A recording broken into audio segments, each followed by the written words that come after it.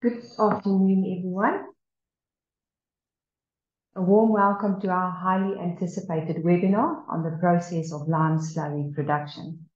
I'm Almeen Thron, your host for today's event, and we are delighted to have you join us today as we continue our series of webinars on lime processing. Lime is a cornerstone of countless applications, has long been a catalyst for innovation and progress. From construction to environmental solutions, its versatile role shapes the modern world. As we gather here with diverse backgrounds and experiences, we find common ground in our pursuit of knowledge. And whether you're joining us from South Africa or anywhere else in the world, we hope that you find today's webinar insightful. Our moderator today is Prince Khangale, an experienced mechanical engineer and senior project manager.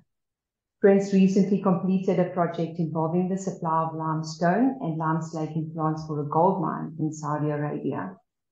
Our guest speakers today are Willmott and Karsten Wodrich. Willmott is the founder and director of Hydrolime. Simon has a strong technical background with degrees in chemistry, metallurgy, and business administration, and has been involved in the lime industry for the past 28 years. Simon will be sharing his insights on the important quality considerations of lime. Karsten Wodrich is an engineer with over 25 years of experience and has designed over 35 lime plants. Karsten will be discussing factors affecting slaking and the prevention of limestone buildup. Together, these speakers bring a wealth of knowledge and experience to our webinar, and attendees can expect to leave with valuable insight into the lime slurry production process and how to apply this knowledge to the benefit of your processes and applications. To schedule a one-on-one conversation with one of the speakers after the event, you can use the link provided in the chat. Throughout this session, we encourage you to actively engage by using the chat function to post your questions to our guest speakers. Please keep your microphones muted and only send your questions by using the chat in the meeting. In this dynamic and interactive environment, let's forge ahead, united in our pursuit of excellence in lime slurry production. Welcome to the Lime Slurry Production webinar, a platform where curiosity meets expertise. So without further ado, Prince, I'll hand over to you. Almeen, thank you very much.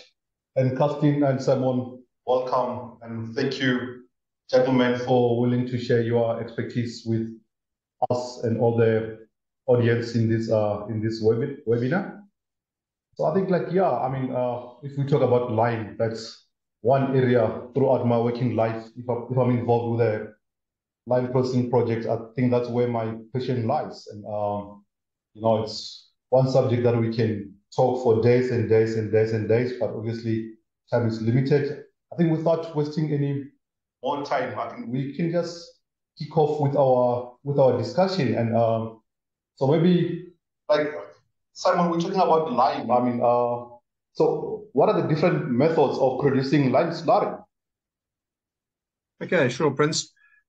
Just remember, of course, the lime slurry we're talking about here is a suspension of calcium hydroxide in water, and that is simply produced either by slaking unslaked lime, calcium oxide, with water and in a controlled environment to produce that suspension of calcium hydroxide in water. And the other method is simply to take pre-prepared hydrated lime, calcium hydroxide in powder form, and slurrying it in water. And the methods would be dependent on customer requirements. Yeah, thank you very much, Simon. And then, so when does the client use unslaked and slaked lime? Yeah, look, the primarily small users of lime slurries would probably use a slurry of hydrated lime, and the bigger users would have their own slaker and use unslaked lime. And remember that your cost per ton of available lime increases from using unslaked lime towards hydrated lime, because and that's due to really sort of cost considerations. Now, using unslaked lime and slaking it, you're using a lime calcium oxide, contains typically 89% available lime, and you're mixing that with water. So every ton of unslaked lime you're buying, it contains 89% available lime. Compare that to hydrated lime, where the supplier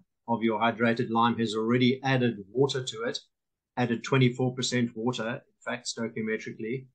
And so that ton of hydrated lime contains stoichiometrically 67% available lime. So for every ton of that of hydrated lime you buy, you get sort of 67% of good stuff versus your 89% typically of an unslaked lime. So there's a cost consideration of that. The bulk density of hydrated lime is less, especially aerated if it's transported in a tanker. And these considerations have to be considered when setting up a plant to use one or the other. And we have our own model, which we use with customers to assess the viability of one over the other. Okay, great, Simon. Thanks. Just to let everyone know, there's I see there's a question there on the side. Probably maybe it pops up on everyone's screen. If you can just take your time and answer that question. I think even if you're not sure at the moment, I think some of the answers might develop as we proceed with the discussion. You know, so Simon, from what you're saying now, it looks like there might be some challenges in terms of the slaking processes, and so if maybe we can just touch base on that. What are the factors which affect slaking processes? Maybe Karsten, you can kick off with that. Thank you, Prince. Yeah, so there's a few factors then, and Simon will elaborate on one or two of them as well. I think for the slaking process, which is effectively the process of converting calcium oxide to the slurry itself, is an exothermic process, and adding water to it basically gets the chemical reaction going. So one of the factors is obviously the water quality on any lime slaking plant. And there's certain chemicals that in the water that either reduce the reaction or increase the reaction. And one of them is, for instance, sulfates. So if you have a water that has a lot of sulfates in it, processed water, you actually could reduce the actual reactivity of that reaction in the end. And what basically happens, the sulfates prevent the lime from actually slaking. And ultimately, if you use that type of water, you end up actually using more lime in the end, because some of that lime becomes unavailable to the process. So that's one of the big factors there. And generally, when we do a plant design, for instance, one of the things we would do beforehand is to actually check the water quality to see what the constituents of that water are. And we've had cases where it's unsuitable for slaking, and you then have to go to a municipal water or potable water to do the slaking process. And ultimately, the customer really needs to have a look at, does he either want to use cheaper processed water, which potentially has sulfates in it, and use more lime? So the cost would basically be shifted to the lime side. Or does he want to treat the water, get rid of the sulfates, add the cost factor to the actual processing of the water, and then use less lime on the other side? And it's really a balancing act in the end to see, what's the best way to go if you don't have a choice of having both available in terms of the water quality. I think one of the other ones is obviously temperature. So the lime slaking process being exothermic, we generally sort of slake at 76 degrees, which is a reasonable temperature for a 20% slurry concentration. If you, for instance, slake at lower temperatures, which would mean typically if you dilute it, so if you're only slaking at a 10% concentration, for instance, your exothermic reaction would not give you enough energy to actually get the temperature of the water up to the 76 degrees. What we do find is that potentially the actual powder doesn't wet properly in the colder conditions, and you don't have that reaction happening. And we have seen in some of the flat bottom slakers where that powder actually gets encapsulated with a limestone coating on the outside, and you create little balls that start rolling around in the bottom of the slaker at lower temperatures. The other side is obviously if you add too much lime to the process and you actually get the temperatures up. Here in Johannesburg, for instance, water starts boiling between 97 and 98 degrees Celsius. So you don't want to really push that process up to a point where you actually start boiling that liquid, that slurry in the actual slaker. So those are the two sort of considerations there. Simon, I think from a reactivity point of view, I think you could give us some insight on that potentially. Yeah, I've just jotted down 4 extra additional points. Yeah, you touched on the reactivity. Clearly, the factors affecting slaking, the quality of the lime, and reactivity being one chemical measure that we use. Basically, it's measured as an Arden. I'm not going to go into the detail, but it's basically a measure of how readily your lime reacts with water. And that's a function of the burning of the limestone to produce the lime. So and that's one of the tests that one should consider when looking at slaking, factors affecting slaking. Another quality, of course, is the available lime that you have in your calcium oxide, the lime that you're buying from your supplier. Another consideration, a factor, is the grit content of that lime. It relates somewhat to, of course, to the amount of available lime you have. The more grit, which is typically acid insolubles, things like silica or unburnt limestone in your lime, those all contribute to the grit. And the more you have of that, of course, the less available lime to react with water you will have. A third point is the fineness of your lime. That definitely affects the slaking characteristics. The finer, the better, and that's intuitive. That your particle of calcium oxide that is reacting with water will react. You've got a much bigger surface area.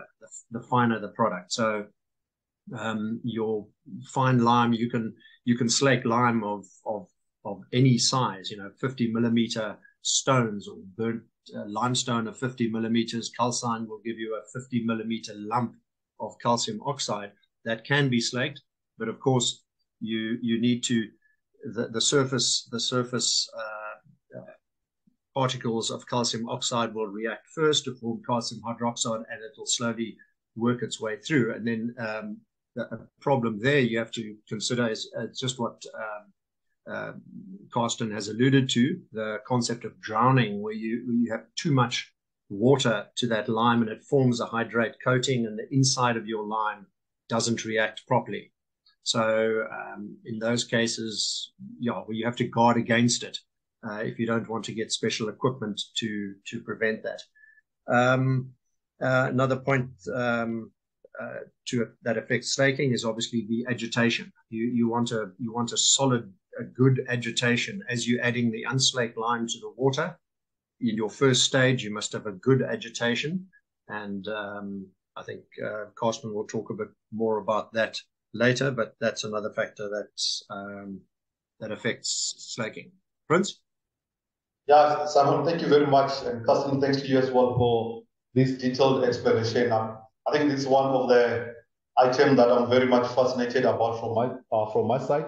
I just recall a few years back, we did one of the projects somewhere here in Gauteng, and we commissioned the plant. I think it was during summer, and then the slaking temperature was in the region of 72 to 76 degrees C, and everyone was happy. And come winter, then I got a call from the client and say, "What's happening here?" I think on that day we were just above the freezing point. It was cold day, and what's happening? Like he was saying, it's getting about just above 50 degrees C. It's not up. It's not achieving 76 degrees Celsius anymore. And but I think there was no parameters change in terms of how much lime is putting in and how much water is putting in. And before we eventually make our way there, we thought like maybe the solution would be just to put more lime with the hope that the temperature will increase. And Karsten, maybe you can just from your previous explanation, you were talking about temperature. Can you just touch on that, and maybe you can share some light as what was actually happening when that scenario happened? Yeah, very, very valid point there. I mean, effectively, when you add a certain amount of lime to a certain volume of water at a constant ratio, your increase in temperature will only be finite. So, for instance, if you do a 20% slurry concentration, the increase in temperature would generally be about 50 degrees Celsius. So obviously, if you start with 25 degrees water temperature going into the slaker, you add 50 to it, you get to around about 75 degrees. On a very cold day, as Prince explained already, you start with 0 degrees and you add 50 degrees to that, and you end up at 50 degrees in the end. So it's not really a problem in terms of the process when you see those sort of problems. What one really then could, for instance, do is to increase the actual water temperature going into the slaker itself. And in some countries where you have sub-zero temperatures, for instance, that is a common thing to do, where you either electrically or preheat the water or with the gas. And there's another way of doing it, is that you actually run that water line around the slaker itself with a heat exchanger, because obviously your slaker will run at a higher temperature, and you literally preheat the water before it goes into the slaker itself. And again, one would have to have a look at that very carefully. It may not be a major risk. Sort of everything above about 65 degrees should be okay. But once you go below that, obviously, as I alluded to earlier, you could have the risk of some of that lime literally producing those little limestone balls at the bottom of the slaker. So we really have to have a look when we design a plant like that, the atmosphere or the ambient conditions around the whole plant. So one really needs to have a look at the bigger picture, look at the incoming water temperatures, the atmospheric sort of conditions around the lime plant. That all goes into the final design of that plant itself. So it's pretty important to have a look at all those factors when you actually design a plant like that. Thanks, Prince.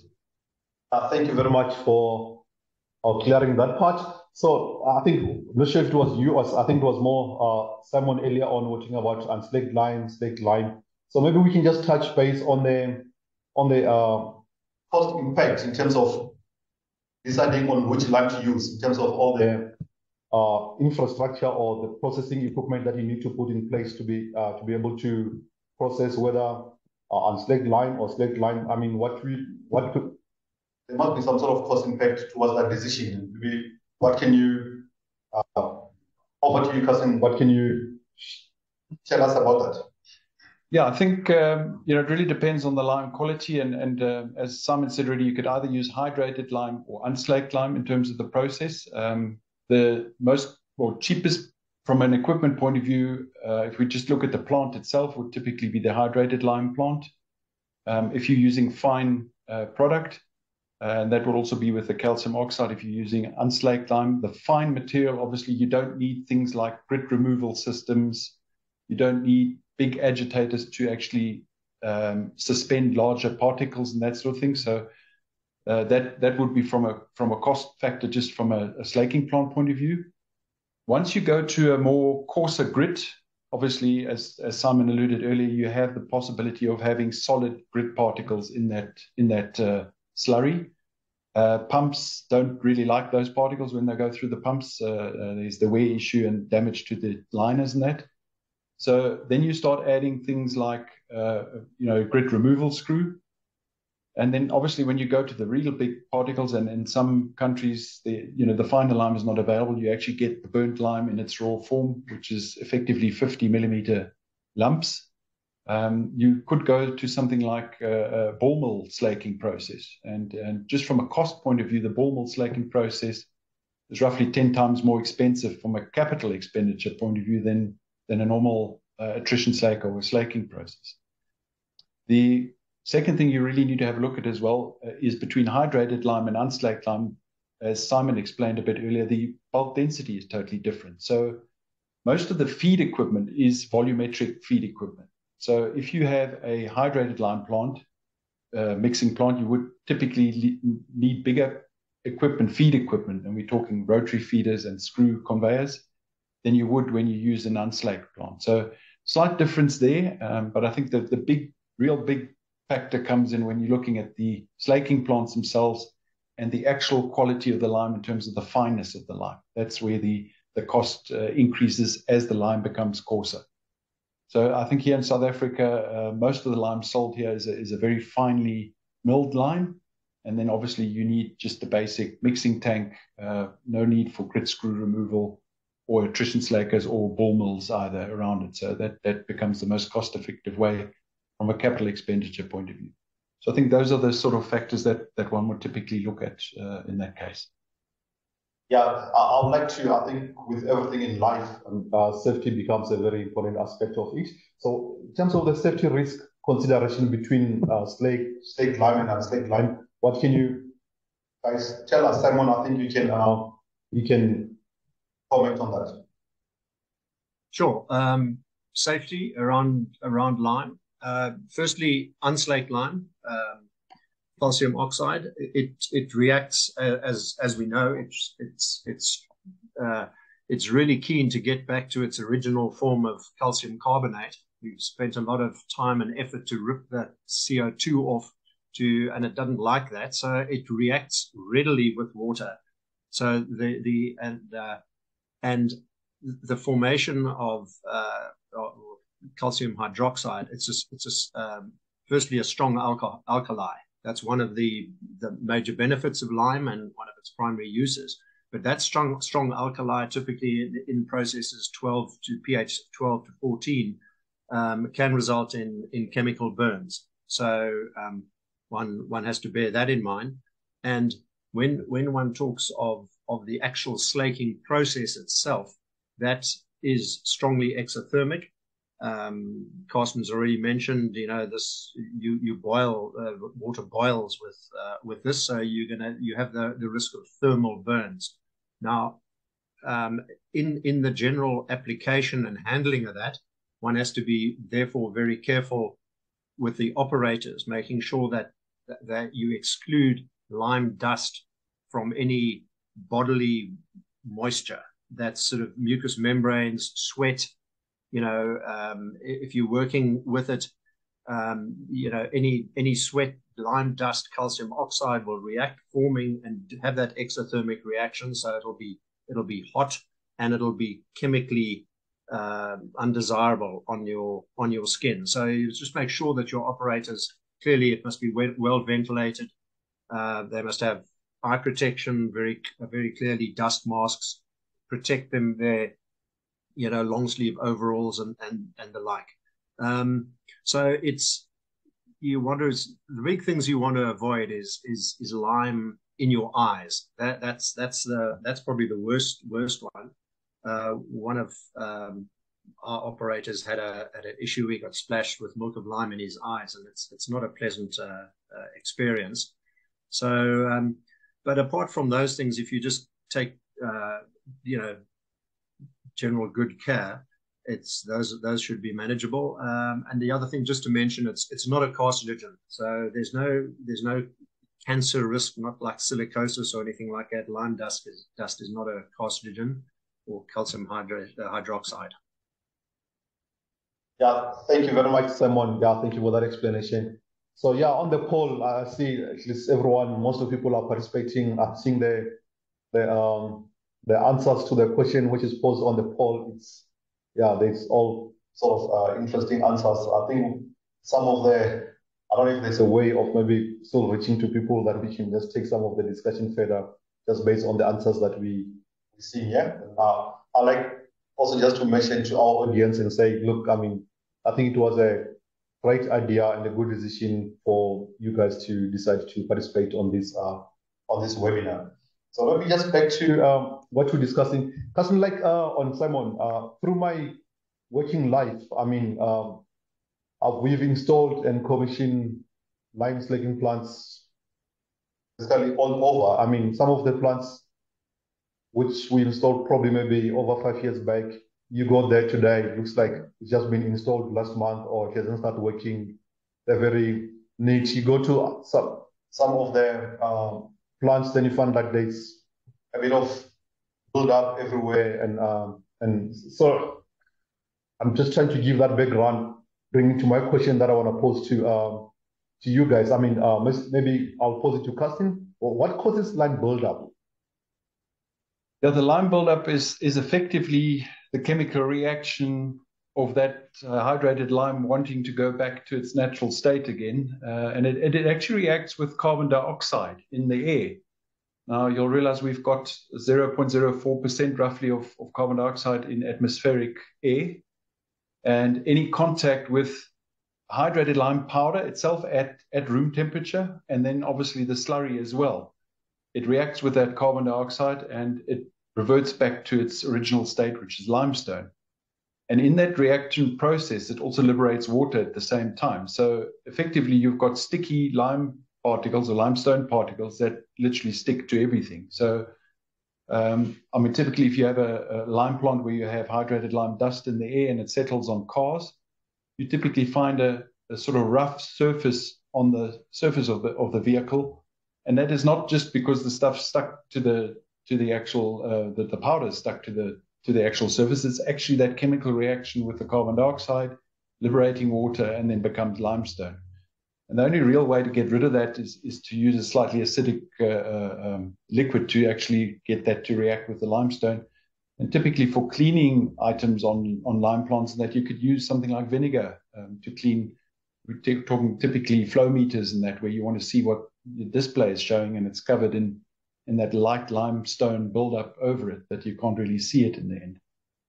From a piping point of view, obviously you want to make sure that you don't get that buildup inside the pipes, because that would typically reduce your diameters and ultimately render that pipeline useless. So typically there's also carbon dioxide, dissolved in water, and I think Simon will give us a bit more detail on another mechanism that happens there.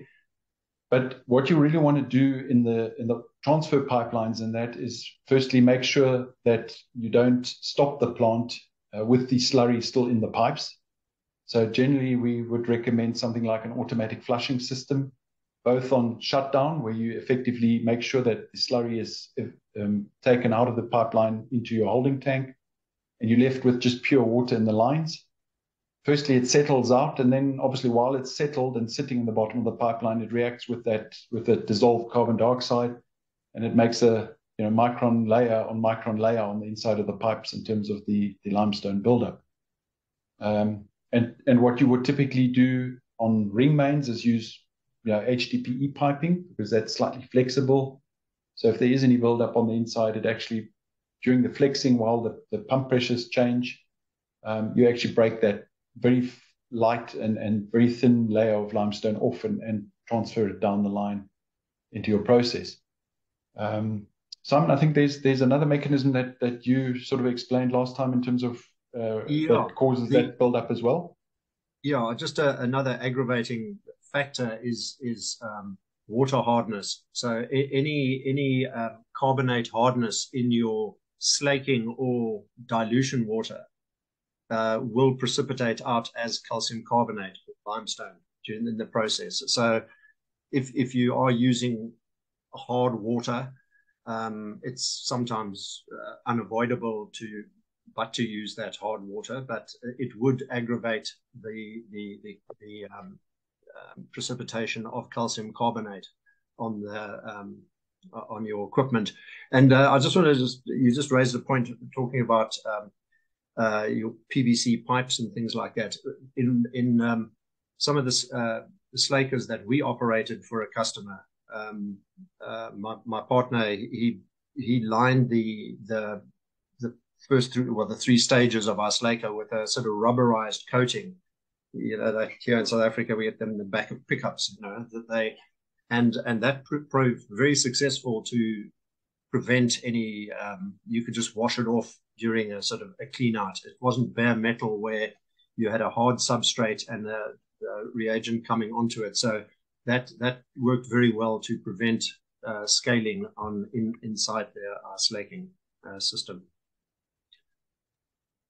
Thank you, Simon. I think just to summarize what you two gentlemen who were saying, I think it's also important just to understand the chemistry behind it. It's not just about putting powder and mixing with water and saying you're creating a milk of lime. And I think the chemistry behind it, in terms of what Karsten you were explaining earlier with all the reaction and exposing it to CO2 and which can create a build up, I think it's a key factor to know the chemistry behind the processing of lime. And, I don't know if you guys agree with that, but I'm not going to give an opportunity to say yes and no. So we can just maybe move on. So anyway, still on lime, what are the important quality consideration checks for lime, milk of lime? What can you guys tell us? I think maybe Karsten, you can kick off on that one. I think, Simon, you're most probably the better person to answer that in terms of the milk of lime quality. Okay, yeah, so quality for considerations for the lime you're using, full milk of lime and the milk of lime, they're not complicated. You should obviously have a specification from your supplier of, if it's unslaked lime, you certainly want to know what the available lime percentage is in the lime. Typically, you know, again, here in South Africa, a minimum available lime spec would typically be 85%. That's a minimum spec, and one would expect, you know, ongoing process being about 89%. That's sort of kind of the spec you would, so that's a quality check you would have on your incoming lime. I mentioned before that reactivity, how readily that incoming lime reacts with water in your slaking process if you are using unslaked lime. But reactivity is not often used as a quality determinant in slaking processes. Reactivity, we have customers in the steel and alloy industry used as where lime is used as a slag conditioner, and that's where reactivity is important for that. But it does have its place in, as I explained, it's determined by its ability of lime to react with water. But so if your quality consideration to your supplier of unslaked lime for slaking is available lime and percentage grit, I would think. You would need to, and again, I mentioned it previously, the more grit you have, it takes the place of available lime. So available lime is the key quality determinant that you must specify. Fineness of the lime, obviously, is what you say. You want a fine unslaked lime, 80% minus 45 micron, or whatever the spec is, because that will determine the consistency of the product of the feed going into your slaker. And Karsten's already mentioned that water temperature can change things in your slaker. You don't want to have more variables based on the feed lime coming in, i.e. your availables or percentage of grit that varies and things like that. Moving on to the milk of lime. The milk of lime, you know, as I mentioned, it's a suspension, and it's typically measured as a percentage solids in your milk of lime. So you want a 20% lime slurry, for example, and that is easily measured in the lime plants we have run.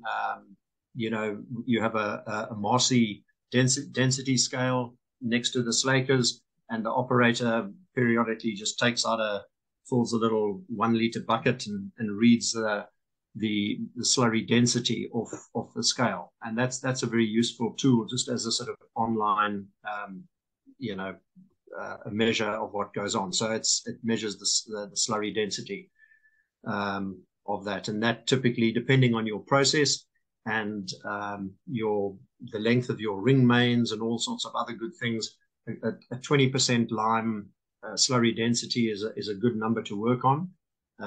You know, 10%, you know, you're just pumping much more water around, and anything much more than about 24%, 25%, things start getting a little bit syrupy and things like that. And that's where Karsten will have problems with the kit that he provides, where these things start blocking up and the like.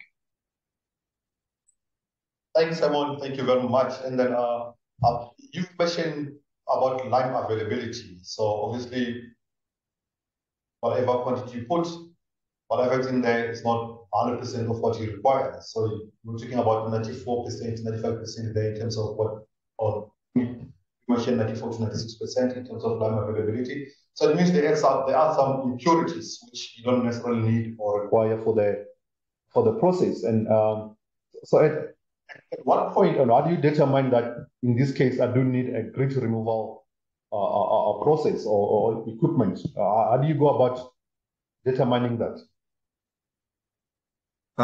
Yeah. Okay. Well, just so grit, as in lime. So you know, when you say I'm buying lime, lime by chemical definition, as we know, is calcium oxide. So you're not when you buy a ton of lime from a supplier, it's in most cases it's unlikely to be 100% calcium oxide. You know, what we call lime, especially here in South Africa, we're not blessed with great qualities of a metallurgical grade limestone.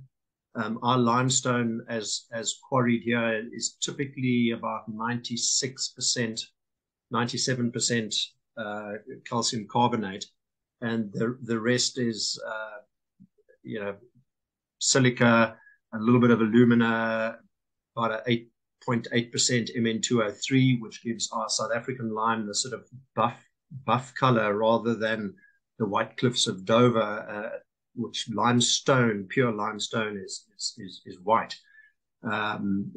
So here we have about a 0.6.8% Mn2O3.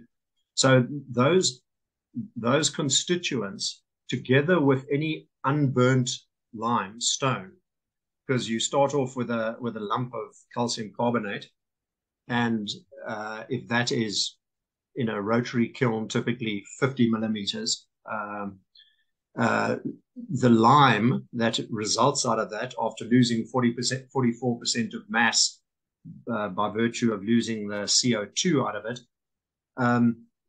that lime will contain the grit that I mentioned, the acid insolubles, the Mn2O3s and things like that, plus a small core in the center of each lump that is unburnt calcium carbonate, and that is also counted as grit. So typically we have 4 to 6% grit in South African lime. And now moving to the impact of that on slaking. Now, if you're slaking big lumps of lime, you can expect to, if you're slaking 20 millimeters pieces of lime, you can expect to have 20 millimeter pieces of silica or other pieces of grit. Of course, if you're using a ground lime, something like a ground unslaked lime, typically minus 2.35 millimeters, or a fine unslaked lime, as we call it in our South African industry, we produce a minus 45 micron fine unslaked lime. Now, the grit is obviously just ground up to that size. So, and I think, Karsten, you also mentioned it. You alluded to this earlier. You know, if you're slaking big particles, you'll have big particles of grit. So you don't want those things in your system. If you're using extremely fine lime to slake, the minus 45 micron, those impurities will stay in suspension, and you won't need that reticulation to take the grit out. So the long answer to Prince's question, what determines the sort of grit? And I think it's the percentage of grit in your unslaked lime coming in. And remember, that is something that you would have determined with your supplier, and how well he burns his lime, and the quality of the limestone that he uses to burn. And secondly, the fineness of that lime, because you can get round a host of evils by milling the stuff extremely fine before you slake it. Simon, thank you very much. I think Karsten, I would like you to add on this, but before I give you the opportunities, I just want to, I think what's important to highlight from my side is we've discussed in terms of just the reactivity of lime. I mean, what are the important factors? I mean, so if I can just summarize based on what I've gathered from this discussion, good quality water. I mean, you've got a good quality line. In terms of I think the other key challenges, also what I'm seeing on the polls here, the line build up. I think it's a very good selection of the equipment, making sure that you keep the line moving. I think if you just dump lime on water on the tank and leave it there without any agitation, it's bound to settle. Then you're going to end up with problems. I think keeping it moving at the right speed. I think those are the key factors. So I just wanted to highlight on that part before Karsten, I give you opportunity to add on what Simon was saying earlier related to the grid. Yeah, I think if we look at in terms of what equipment you need to remove the grit in the end, ideally, as Simon said, you use the very fine lime. You don't worry about grit. You let the process take care of that downstream in settling tanks or wherever it's going. But if you do need sort of grit removal, the one thing that we have seen in the past is the use of screens to try and screen out the grit. Now, if you think about the chemistry, what do you do when you actually pour lime slurry over a screen? You effectively expose that screen surface area to atmospheric air. And we have found in the past where these screens literally block up within 2 or 3 days. And it's purely because of the limestone buildup, that reaction with carbon dioxide. So from our point of view, screens are something we would typically not use to actually try and get the grit out of a lime slurry. Instead, we tend to use lime or grit screws. So when we have an agitator, and we typically use the sort of higher power agitation where you actually start suspending those particles, 2 to 4 millimeters or so in the actual slurry, and you allow them to run over into a second, what we call almost a settling tank that is fitted with an inclined grit screw. And you allow those solid particles, and really depends on the speed of the actual slurry running through that tank. You allow the bigger particles to settle out, and the screw that's then fitted to the bottom of that settling tank literally comes out at an angle and slowly but surely moves that grit up and out of the actual settling tank into a skip that you would typically be able to do in that way. And those work very successfully. They can be used as bolt-on items to round tanks, square tanks. It really depends on the configuration and the requirements in the end. But typically, we'd recommend something like that, not to screen. And just we pointed on that, or we alluded to the point of the carbon dioxide. There is obviously the agitation is also very important in terms of the process. So there's a fine line before, in terms of trying to suspend these solid particles. You need quite a bit of vigorous agitation. But the last thing you really want to do is draw carbon dioxide or air into the actual process, which does happen when you start agitating at very high speeds and vigorous agitation.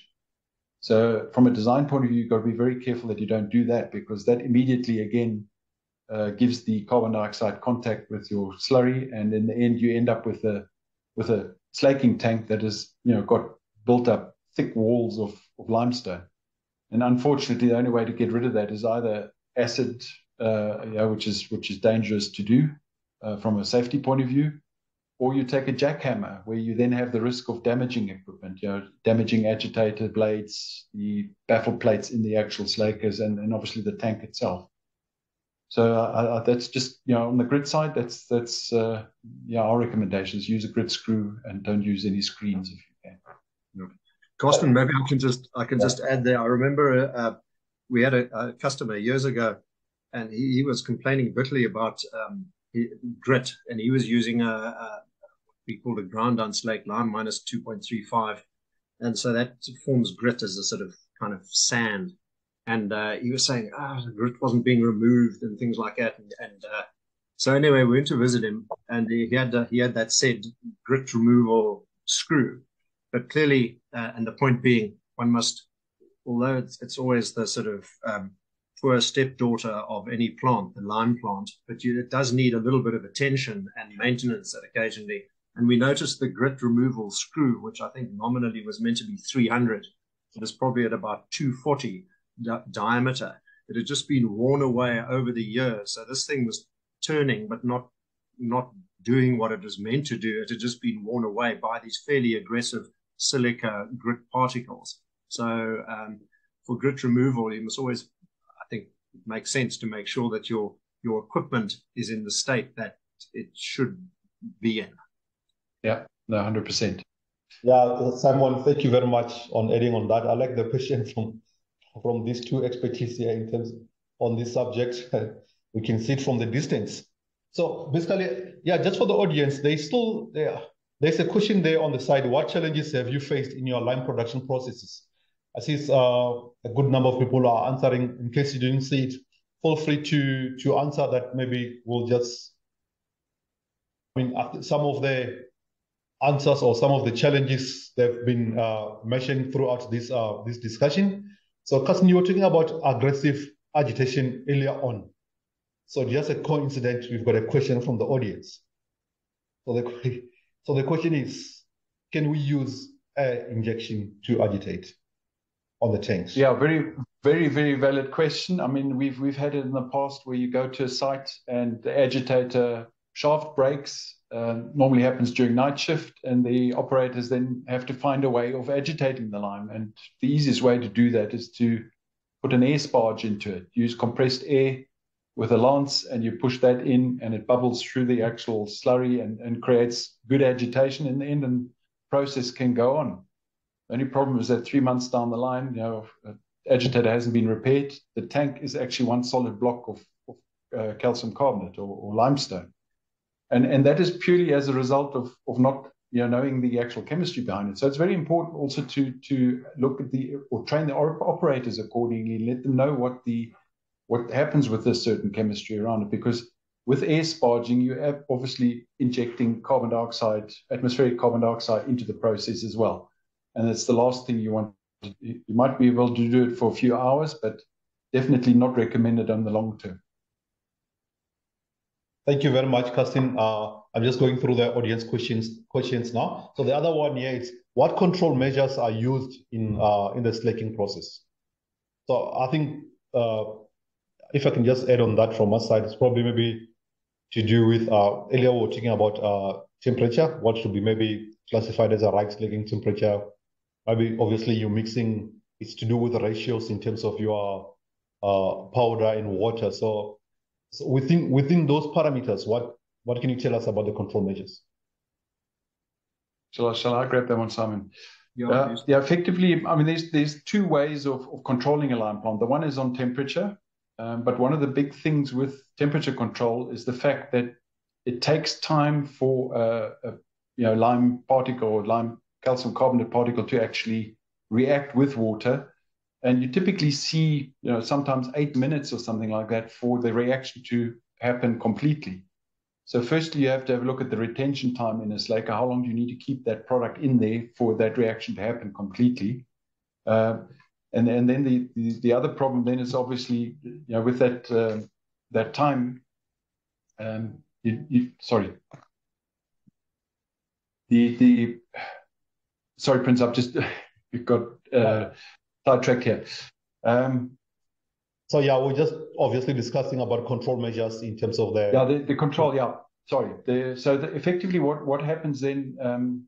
You have that time lag, and the big problem that you do have then is if you change something, it takes 8 minutes for it to happen in then. So if you, for instance, increase lime feed to increase temperature, you may actually overfeed by the time you actually see what the actual output is in terms of temperature, and you could boil a slaker typically.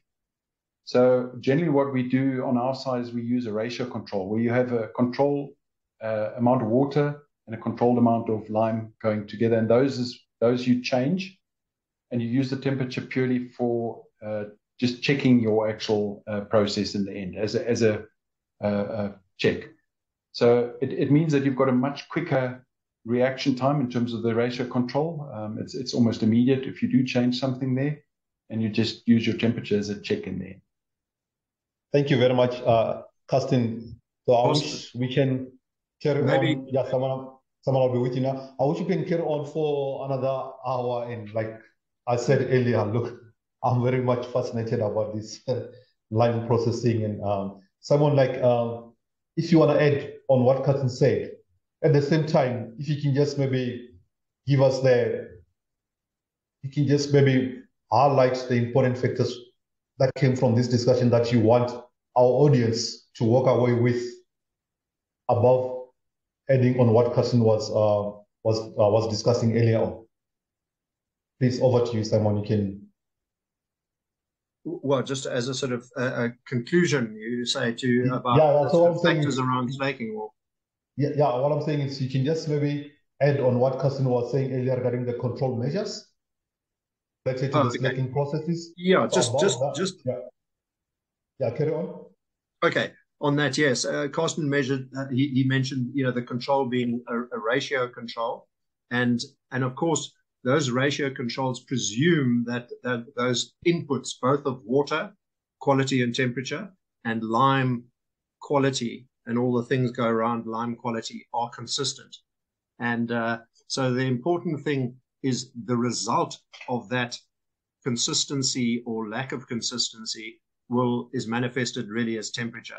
So temperature is an important part of monitoring your slaking process, because your ratios can stay the same, but your temperatures can start going. That'll be the first indication, because you can't necessarily see it directly as by taking a sort of scoopful of your milk of lime. An experienced operator will be able to look at the milk of lime coming out and sort of say, hang on, this is looking, we're losing bulk density here.